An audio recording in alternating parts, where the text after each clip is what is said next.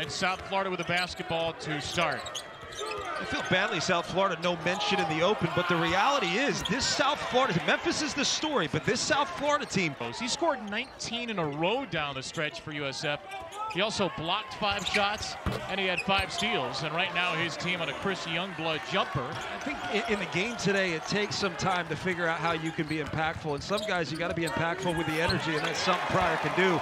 But if Javon Quinterly's going to have that much room to operate, it's weird being here with this place not rocking. It really is. And yes, outside it's been tough. There's a pull-up 3. Youngblood sticks it. He's got 5, and South Florida's hit its first 3 shots. Chris Youngblood, 15 a game to lead USF, and here's Quinterly again. He creates the space and he scores at the rim.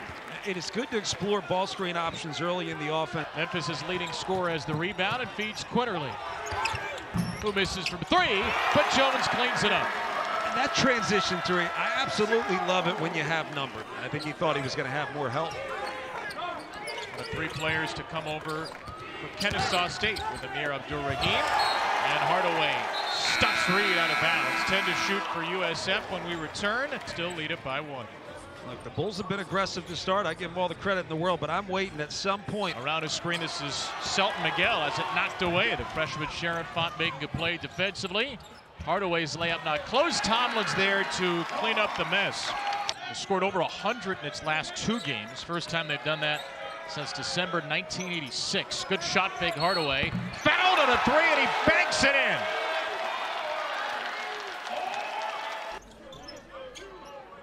I think Nick Jourdain's going to be real important for this group. He allows them to play small. When they get that group in there to start to pick up the pace. But when Malcolm Dandridge can be effective. Selton Miguel set up with a screen. Miguel around and out for 3. Hines, a good offensive rebounder, has it. Another good look, and Miguel finally gets South Florida back on the board. That's one of the scramble type defenses that you've got to adjust to if you're Memphis, right? If Dandridge is going to go out scramble to contest, everybody else has to pick up rebounding. David Jones answers. Quinterly runs for Memphis. Jones into the corner. This is Hardaway on the drive. A dump for Dandridge, who missed it, who followed it. Tomlin's follow is there. Everybody touched the ball on that possession for Memphis. Around and out again, and here comes Quinterly, and when the eyes are up for Memphis, it's a dangerous thing. Tomlin wraps it in. Amir Abdur-Rahim needs a timeout. Miguel thought about a 3, floated it in the corner instead. Hines, and he rattles home a 2. Sam Hines Jr., 6.5 point per game scored. Jourdain Walton back on the floor for Memphis, which has its starting 5 out there. Dandridge has a big size advantage on Walker and just plays bully ball. It's the culmination of a lot of things, and to live through that with a kid, I think we underestimate that. We don't get to do that as broadcasters. I envy that. David Jones fights through traffic, and Jones, and then he had a mere 19 in their 112-86 demolition of Wichita State. Here he is again. Right-handed this time. Oh, goodness. A big top-level 3-point opportunity. Miguel and Youngblood, their big scorers. Reed throws it away. Naquan Tomlin for Memphis. They have been lethal in transition so far. And 3 more from Jones. Single-handedly outscoring South Florida.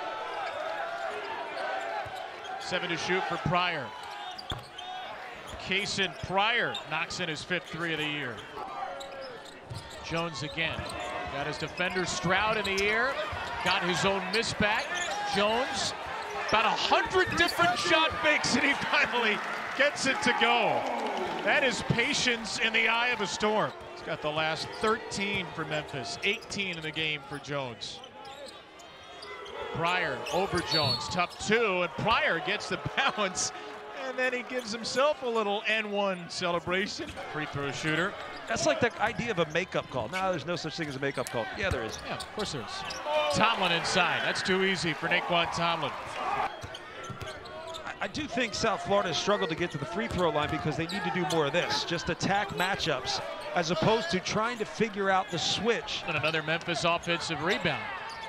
Good find by Walton.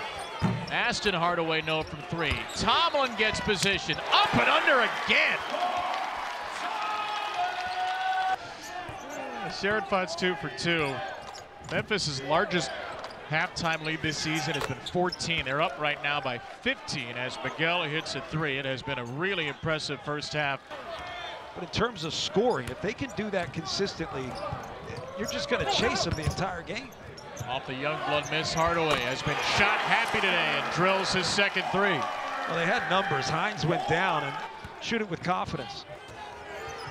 Miguel line drives into two. Selden Miguel with 8 points off the bench. The disruption, the chaos, everything we talk about within this program. So you just need time on the floor. Pryor get around Jourdain. Jourdain does well to alter the path of that shot. This is Miguel creating space with a dribble and drilling a three. Nice end of the half for him. And Hardaway's heave nearly hits the jumbotron. It is still the largest halftime lead. Memphis has that ability, but they have to be able to turn it up and just bury an opponent. You get Javon Quinterly, a good hook out of the half. Good screen by Dandridge, who loves it. Tigers in transition again. Nick Jourdain runs the floor, has it knocked away, and it will stay with Memphis. Not a lot of teams play their best defense from behind. Memphis does it really well.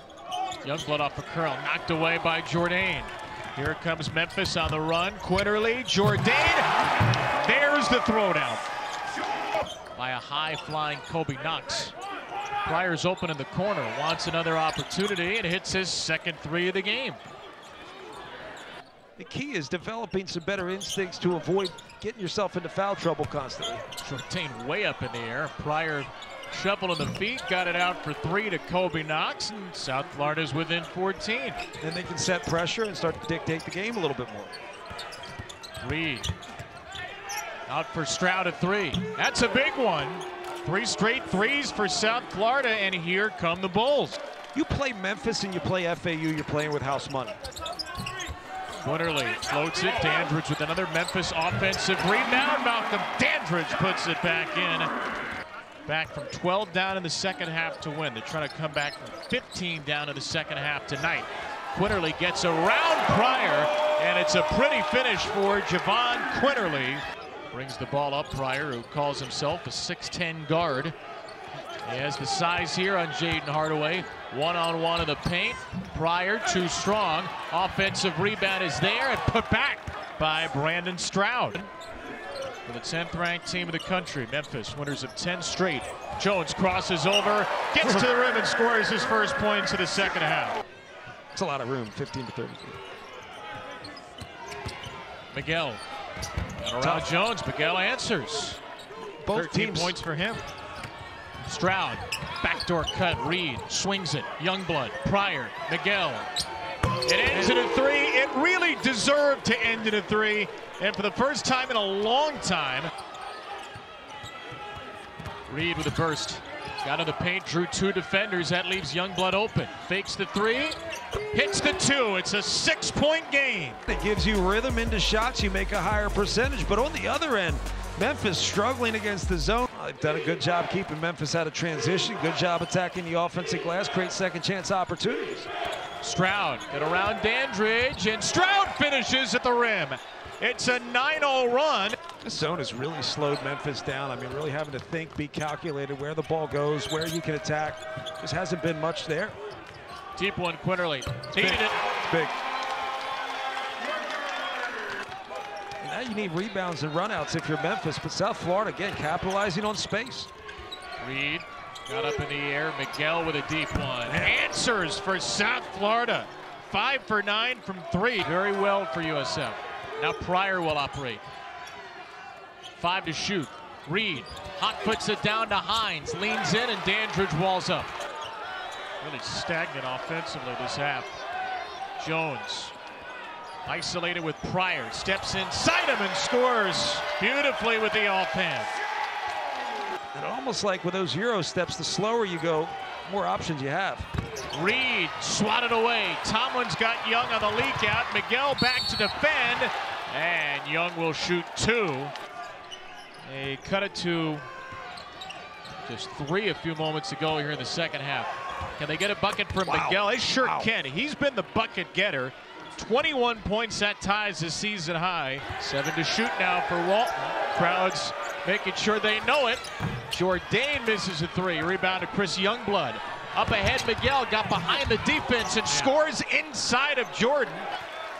What a comeback by South Florida. Can they find the finishing touch? Quinterly, he is the closer for Memphis, and he banks in two. You may remember Cincinnati losing to Eric Musselman's Nevada in the NCAA tournament. South Florida trying to do it on the road against top-10 Memphis, and they're within one off the jumper from Youngblood. Lacer will guard Jaquan Walton, who has not scored after a 23-point Sunday.